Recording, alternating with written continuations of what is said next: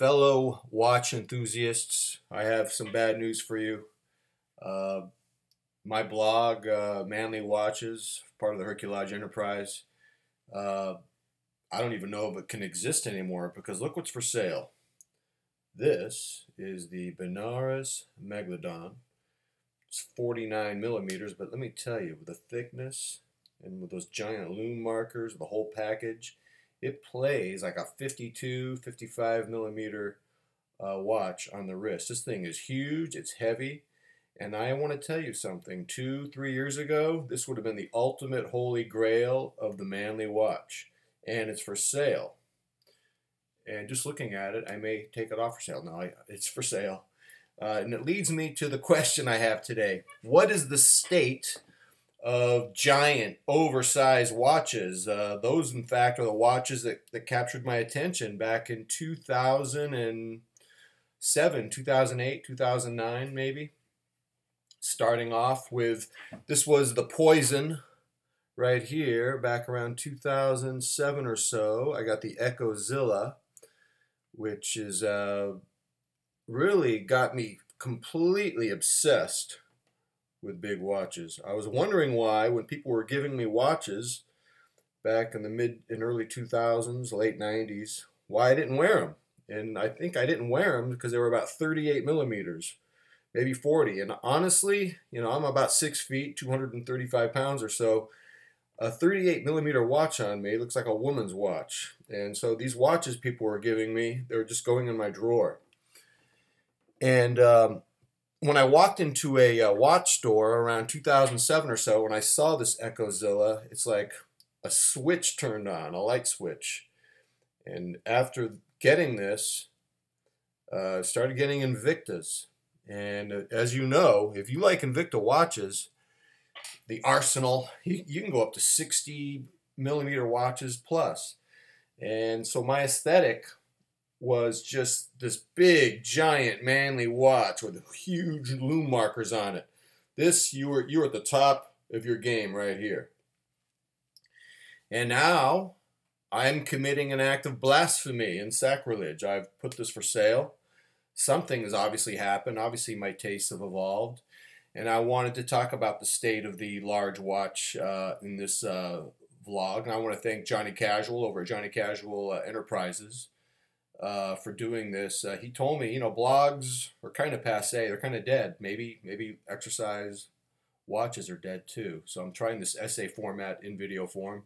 Don't have the comfort of this new venue that Johnny has. He's very comfortable in the format, and I'm not. But I wanted to go over perhaps 7 or 8 reasons why I think big watches are no longer part of my, when I say big, I mean, I'm not excluding, things that are 48 millimeters like this Seiko Fieldmaster. This is perfect on my wrist. I just think there's a certain point now in my life where I can go from a smaller, lighter watch is a little more reasonable for me, and I wanted to discuss that. I think I want to first point out that if you love big watches, don't expect me to judge you or scorn you or have contempt for you. I don't believe in one-size-fits-all styling of watches. People can wear whatever they want.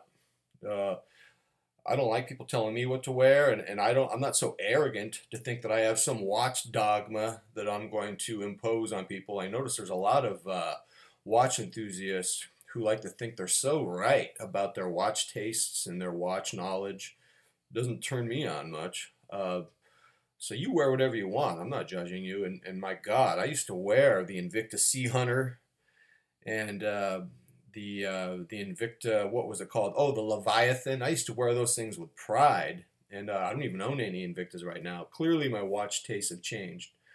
And the first reason I think or my own personal aesthetic is getting a little smaller is I'm over the peacock feather effect. I would call the peacock feather effect is you buy a watch so that when you walk into a room, that watch is so big that you are the biggest peacock in the room and everyone's staring at you.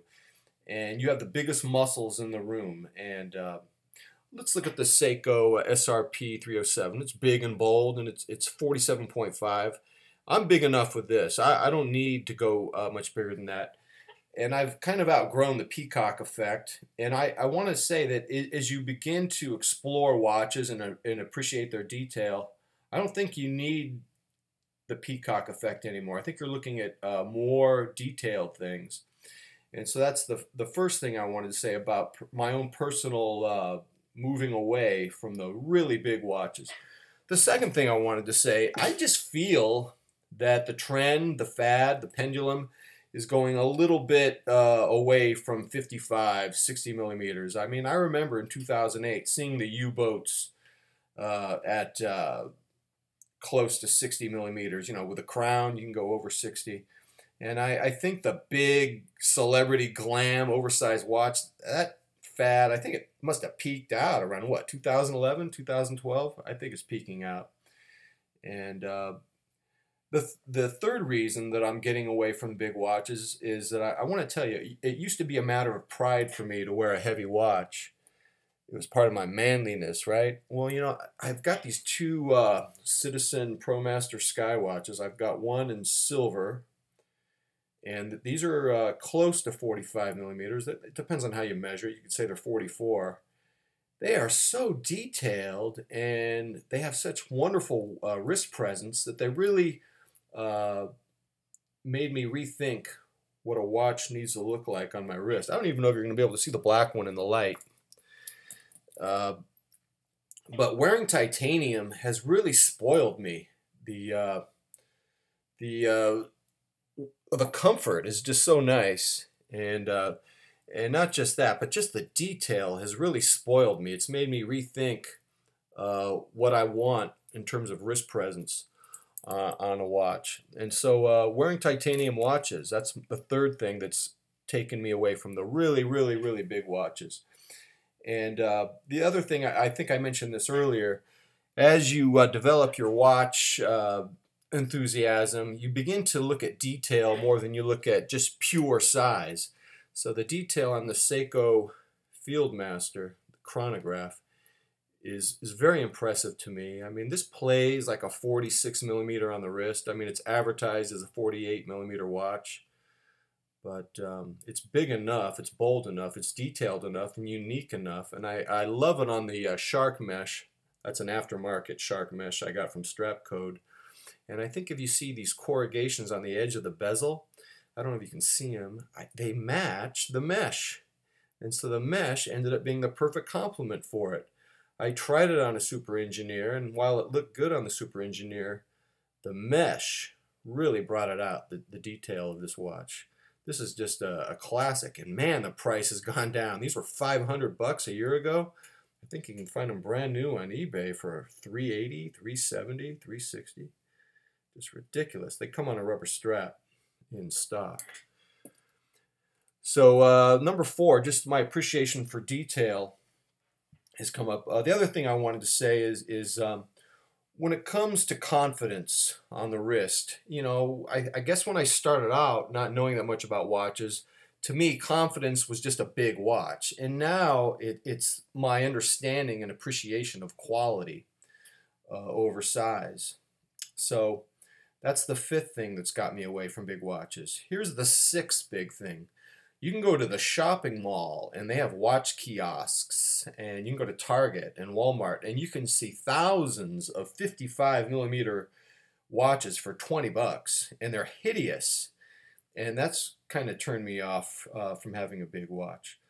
The 7th force that's kind of got me off the really, really oversized watches is age appropriateness. I'm 53, I'll be 54 at the end of October.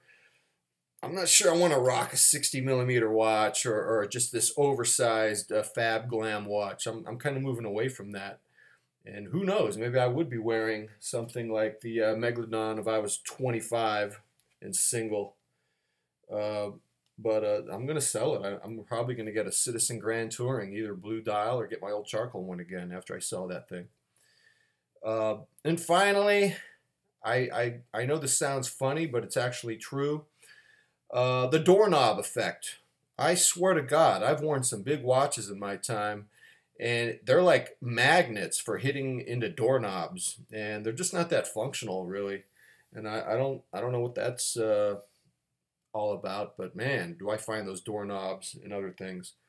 So I think looking at those 8 things would explain why I'm getting away from the really oversized watches. And it's kind of ironic. This blog Herculage started off with the subcategory manly watches. Well, my definition of a manly watch has changed, and I will talk to you guys later.